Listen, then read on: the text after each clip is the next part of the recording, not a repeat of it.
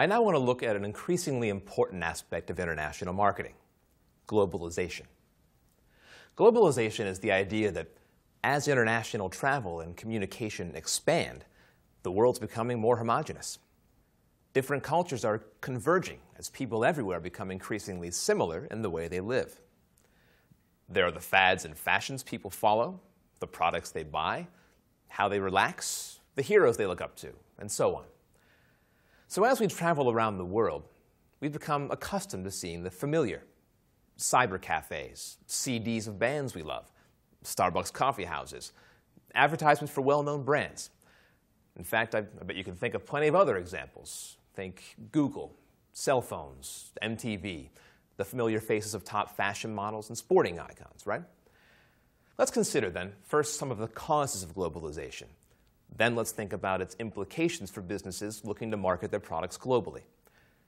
First then, the causes of globalization. Clearly, flight has been a key factor here, perhaps the key factor. And as its popularity has increased, so has its affordability. Today, most people travel by air. For those traveling to holiday destinations, it's the preferred way to go.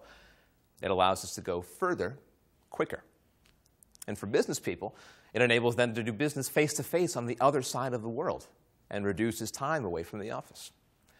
The resulting interaction between cultures has surely promoted shared values and attitudes.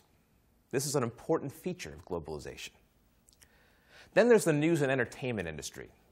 We can't really talk about global culture without considering the huge influence of the internet, TV, radio, newspapers, magazines, and film.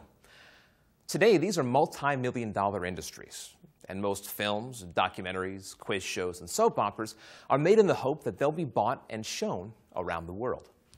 Many eventually become powerful and lucrative international brands.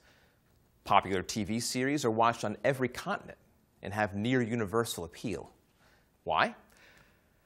Well, because they're based on common human experiences. They evoke feelings and emotions we all share.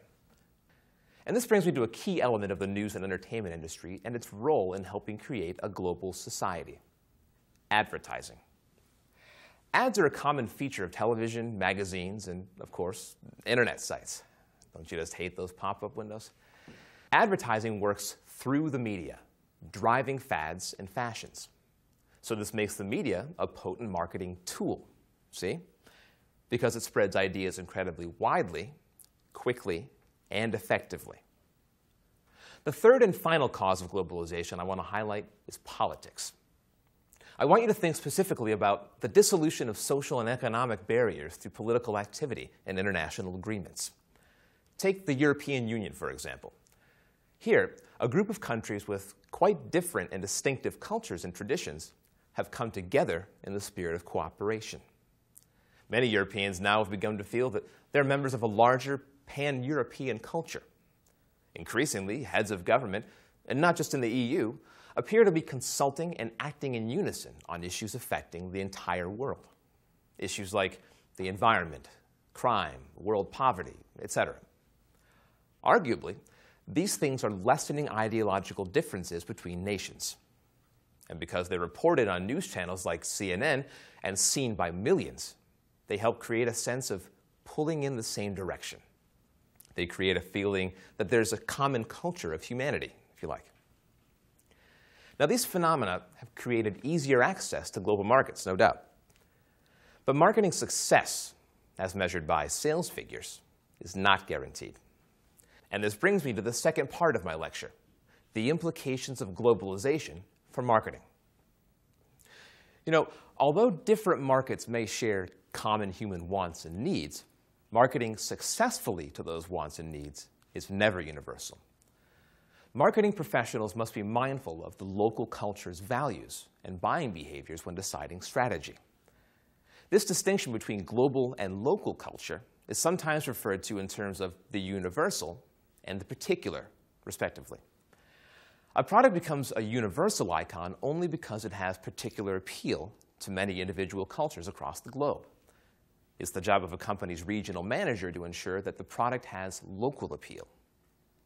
Another challenge in marketing messages across cultures is understanding differing communication styles. Anthropologists make a distinction between high context and low context cultures. In high context cultures, Asian and Hispanic cultures, for instance, communication depends heavily on context. This means the nonverbal aspects of communication. In low context cultures, like the US, for example, communication is more explicit and verbal. So, an example. In Japan, an ad promoting a luxury car might contain very little dialogue, but a lot of impressive scenery, sophisticated gadgetry, and stirring music. These elements rely on the power of association. In contrast, in America, the ad's emphasis might be on a spoken message explaining the technology behind the car, something more explicit. Now, as a lesson in what not to do, let's take a look at two examples of companies goofing up in their efforts to market their products internationally. A company tried introducing its instant coffee to France, a country where the casual image of the product didn't fit into the French practice of preparing real coffee, which is a fixed part of the French morning routine.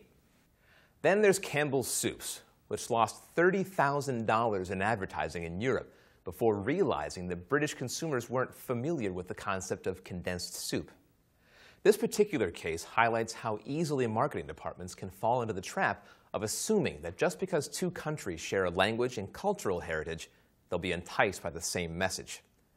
This can be a costly miscalculation.